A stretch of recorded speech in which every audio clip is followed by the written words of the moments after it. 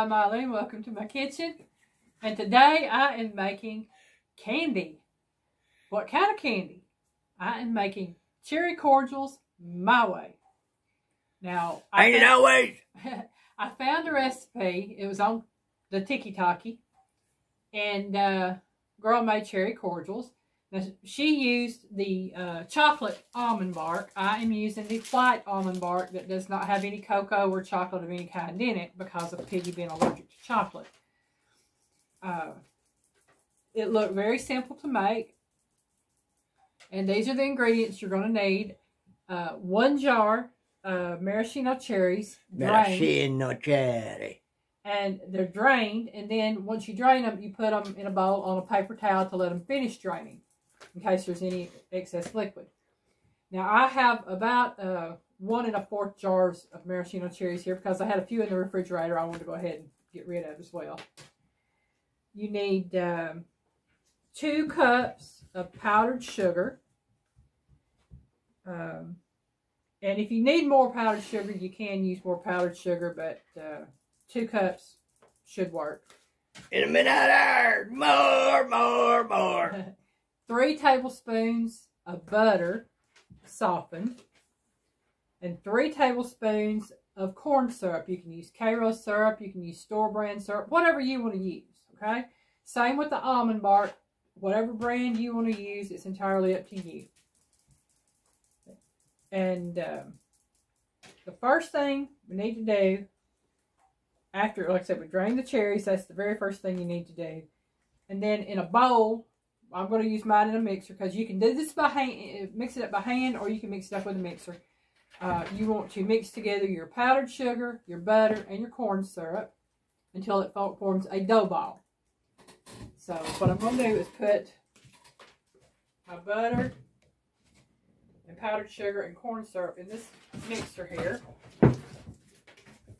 and mix it up. Y'all hear skittering around. It's our kitty cats playing. Yeah, they decided it's too cold to play outside, so they're going to play inside. They're going to come frustrate us. Yeah.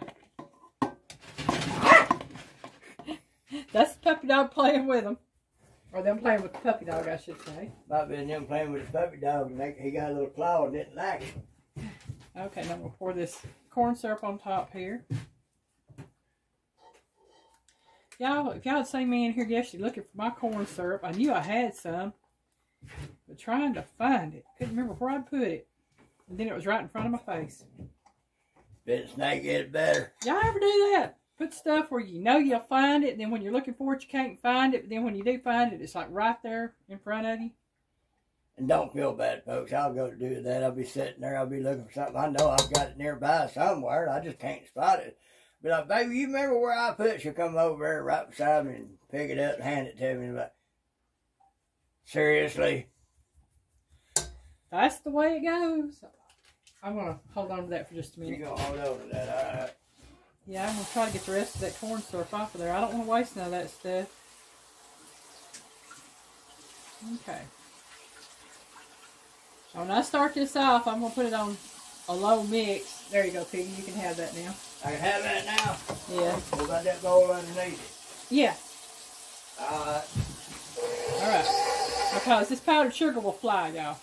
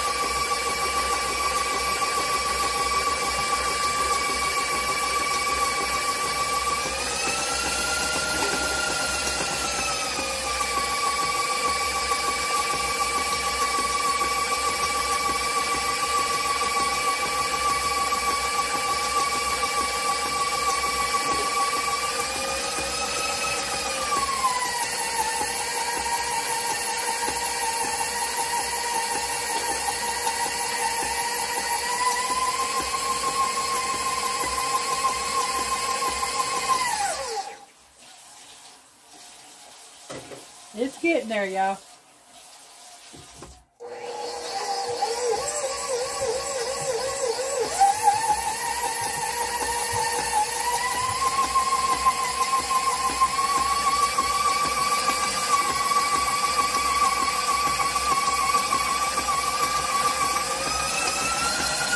Oh yeah, it's coming along.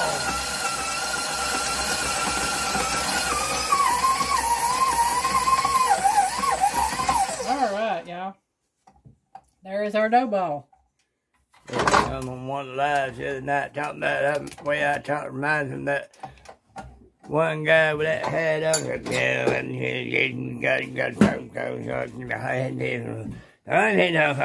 Bob Gardner. Well, From King of the Hill. I think that's what his name is. Bob no, Gardner. this was an actual living character. I think that's where they got it from King of the Hill. Go back further than King of the Hill. I have no idea. So, you know, I'm just thinking, I'm talking about give him a little funny beat. Whoever Who was you talking said about, that. Diddy? Somebody on one of the lives the other night said that. I reminded them of that. Don't remember if it was Jesse or one of the others. Mind you, who? They didn't say who, they just said... Yeah, they said who. I can't remember his name. Oh, I don't know who it is then.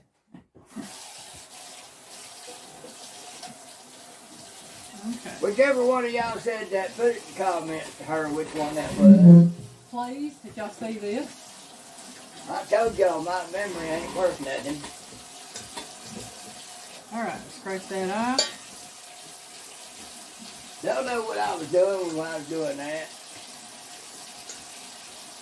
Don't look like I'll be doing that too much, folks. That set off her aggravation meter. Yes, it is. Okay. And y'all, this is sticky. Now, the woman that made these, I can't remember her name for the life of me. I don't remember who it was. She said you just take a small pinch of this. No, you don't have to have a whole lot. You basically just want enough where you take one of the cherries and you want to put that around the cherry, like that. And then you just kind of roll it to where it's closed up. That. And like that. Put it on wax paper, not parchment paper, but wax paper. And you do that to all of them. Then you set them in the refrigerator. Once you get them all done, you'll put them in the refrigerator for about 15, I think it said 15 minutes. I'll look and see what it says. Wrap in a small piece of dough. Roll until the cherry is completely covered. Place in the refrigerator. No, place on parchment lined pan.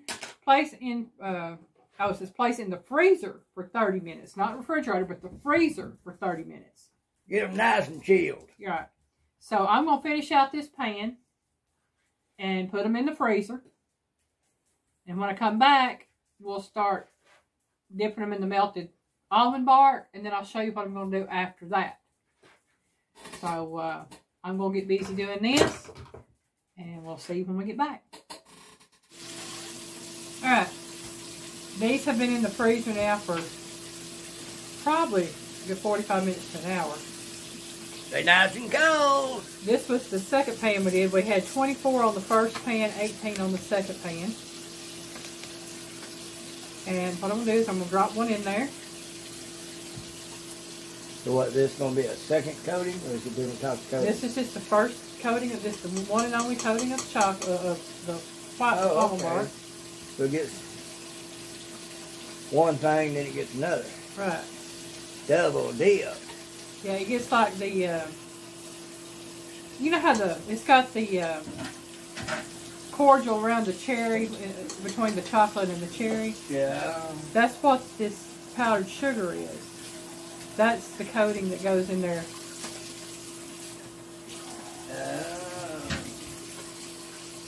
So this is what I'm doing. Because it's going to turn liquidy like it would those? Once it softens up, it won't be liquid, but it'll be a softer type. Piggy, you may have to give me another fork to help me with this. Another fork? Yeah. As long as it ain't my fork. Yeah, as long as it ain't your fork, we can have a second fork. There we go. You see what I'm doing here with these? I'm just basically dropping them into the almond bark, kind of tapping them off a little bit, and putting them back down on the wax paper that I took them off of. I'm going to put me about 3 of them in there. Well, almond bark must be something soft. I ain't never seen no bark you just drop something off into. What kind of tree does that come from?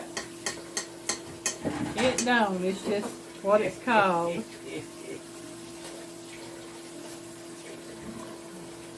Okay. Now that you've seen what I'm doing here, kind of get the idea of it, I'm going to finish these up and we will come back when we have all of them done. Think you need me to hit the button now? Please. Alright. Down. Alright, y'all. Piggy and I have these done. And I dipped some in some pink almond bark. Well, it's supposed to be red, but it's a dark pink compared to what it started out. If I put too much of the coloring in, it would have been way too much coloring. And then I drizzled some. So you can see the difference. There's some that's been drizzled with the almond bark, some that's been dipped. Now, if you use a coloring in your almond bark, do not use a liquid food coloring. You want to use either a paste, which is what this is. Or this is actually gel, but you can use gel, paste, or powdered food coloring in almond bark. Otherwise, if you put a liquid in it, it's going to cause it to seize up, and you're not going to be able to do anything with it. That was one of my problems a couple of years ago. All I had was the liquid food coloring, and it caused it to seize up. When I say seize up, if it ever happens to you, you'll know, because there's nothing you can do with that with it at that point. It is just a clumpy mess. And but if you want to color almond bark or melting chips or white chocolate or anything like that, use a gel food coloring, a paste food coloring, or powdered food coloring. That is, I highly recommend that. And they are a little expensive, but they do last a long time. I've had these for about 1.5 years, and I still have quite a lot in there because it doesn't take much. All you have to do is take a toothpick or something and dip a little out and put it in the whatever you're coloring, and it will color it. And it works great for cake icing as well. But I'm not going to try these right now, y'all. If you want to see the taste test on the candies and the cookies, watch my cookies and candy cookies and candy platter video that will be coming out probably, let's see, this video will come out on Wednesday, which is tomorrow. Then the coconut bonbon one will come out on Friday. The cookies will come out on Monday. And that will be, let's see, today is what, the 12th? I think Fancy wants back out. That's Fancy, y'all. That's my climber. Let's see, whatever Monday is. Today is the 12th, which is Tuesday. So 13, 14, 15, 16, 17. I think the 18th, the cookie platter will be out. And then after that, we will have the charcuterie board. And then after that will be the party board tray. And anything that I have to make off of those, I will put up after that. So I hope you liked the video. I hope you like homemade cherry cordials my way. And if not, you can make them your way. Y'all have a great day. Bye, y'all. Bye, y'all. Where my boy?